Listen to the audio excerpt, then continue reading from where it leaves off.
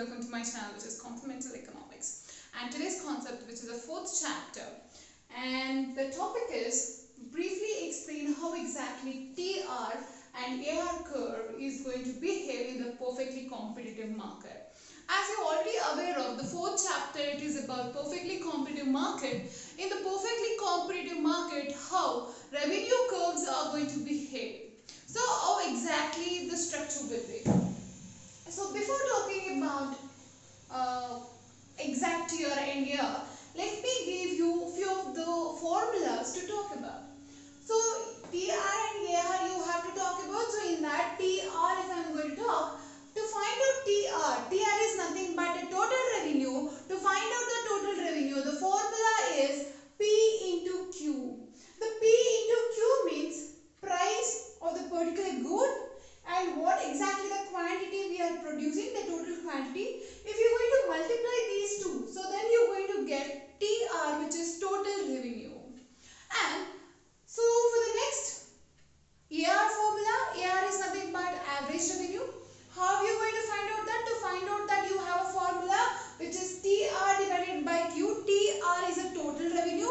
Total revenue divided by quantity, it will be average revenue. At the same time, you can go with TR is nothing but P into Q. So Q, which will be equal to P. So now, so you have a table. So you have three concepts here. The first one is a TR, which is total revenue, average revenue and marginal revenue. How exactly you are going to find out? So here you have to remember one thing before talking about this. The price of each single unit of good, each single good, that price is 10 rupees. Whatever goods we are selling, it's sold it can be anything, that price will be 10 rupees. We are going to assume that. So, and the quantity is continuously increasing. It was 0, 1, 2, 3, 4 and 5. So now we'll see how TR will be. So how are you going to find out TR? As I told you before, to find out the TR, the formula is P into Q. So you have P here and Q also. If you continuously are going to multiply these two, you are going to get TR, which is 10 into 0, you know that 10 into 1. So 10 into 5. So you have this practical oriented question also. So I'm not going to brief much. So almost 1 month before, 2 months before, I have already uploaded the video. The practical oriented question in the perfectly competitive market. How you are going to find out TR, AR and MR. I have already done videos on it. So it's one of the practical oriented, project oriented questions. So for 5 marks. So now for the formula. For the AR, the formula is TR by Q. TR by Q. 10 by 1, 20 by 2, 30 by 3, 40 by 4, 50 by 5. On the other side, how are you going to find out margin revenue? Right now in this board, you cannot see any kind of formula for that. The simple reason behind it is the question they're asking about AR and TR. So that's the reason why I don't want you to go out of the topic. So I am staying with the topic only. So I have not given any formulas for the MR. So the simple formula for a MR is TRN minus TRN minus 1. You are already aware of it. I am already done in a previous classes. So from the before one, the next number, keep subtracting the first one. 10 minus 0, 20 minus 10, 30 minus 20. So you will be getting MR for it. So after knowing how you are going to subtract, how you are going to get these all answers, TR, AR and MR with the formulas. So after that, with the help of these formulas, we are going to construct two diagrams. So here you have the first diagram. The first diagram talks about TR only. So in the first diagram, in the x-axis you have output, in the y-axis you have revenue. The curve what you are seeing, which is a positive in the slope shape, that's a TR curve, which is a total revenue curve. So you can see here, the way quantity is increasing, total revenue is also increasing. If quantity is 0, TR will be 0. If quantity is going to increase, the total revenue is also going to increase. The same way we can see here, quantity is continuously increasing to 1, 2, 3, 4, 5. Then the same way, total revenue is also increasing. It was 10, 20, 30, 40 and 50. So the relationship between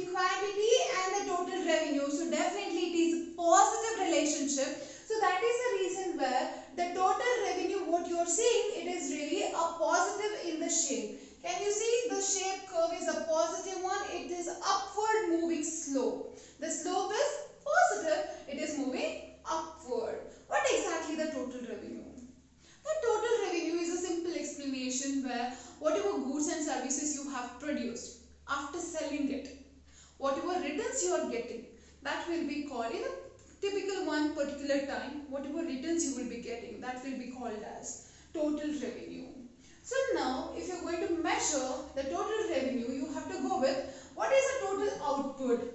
1 unit, if you are selling, if you are going to consider 1 unit, this will be called as a 1 unit. You are selling 1 unit of it. If you are selling a 1 unit, this is a horizontal distance. This line x-axis is nothing but the horizontal distance. So this is a horizontal distance which is represented by OQ1, OQ1. And you have the vertical distance also. This y-axis talks about TR. The vertical height what we are talking, that is OQ1. So the vertical distance what we have, that will be AQ1, sorry, it is AQ1.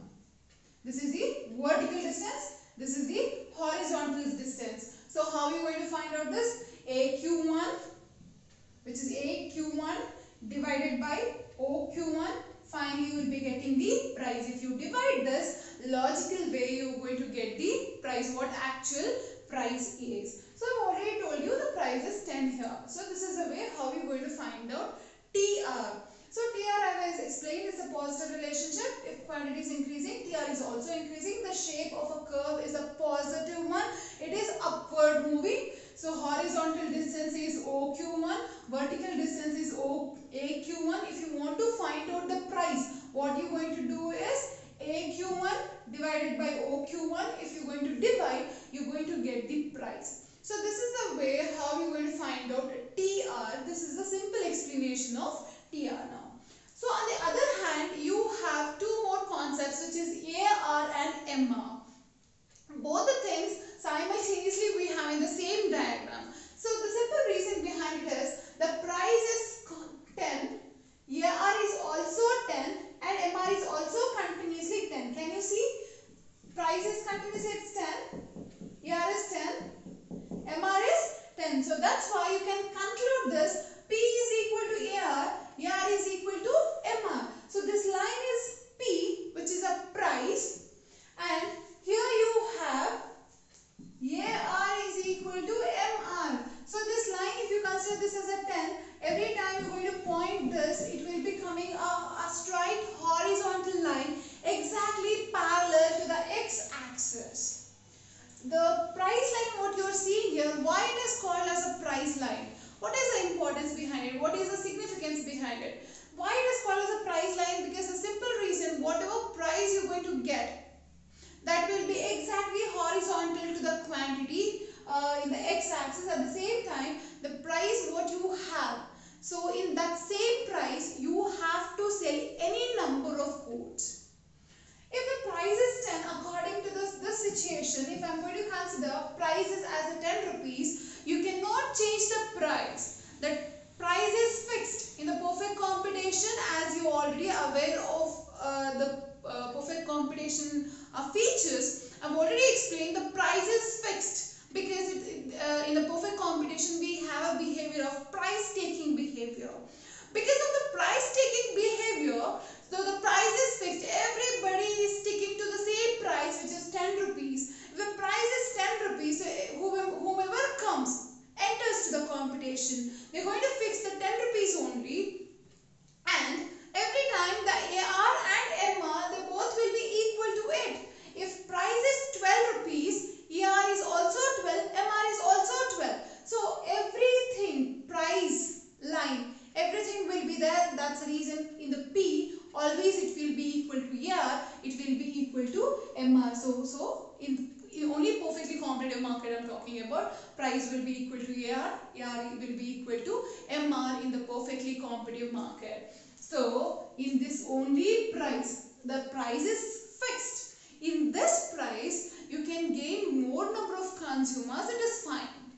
So in this particular price only, at any cost you have to sell all your goods, whatever you have produced. So you do not have any alternate price. You cannot increase, you cannot decrease. I have already told you in the few of the videos, if price is going to increase and decrease, what will be the consequences which will be faced by a firm. So they don't want to face any these kind of a problem. So definitely it's a price taking behavior they're going to follow up. Because of that, the price is fixed and everybody should sell it any of number of goods in the same price. So this line is exactly horizontal and parallel to the x-axis, so that's why it is even called as a price line, because it is not going to change. If demand increases, the chances are that demand will increase, demand will decrease. That's why it's called perfectly elastic. Demand curve is perfectly elastic. A small change in the price, definitely it is going to make a big change when it comes to demand. So prices, so demand is definitely, it is very much elastic in it. So this line will be called as, because of that reason it will be called as a price line, because this price will be fixed and price taking behavior would be there. So it is a horizontal in the line structure, it's a horizontal straight line parallel to the x-axis. So definitely this will be called as a price line.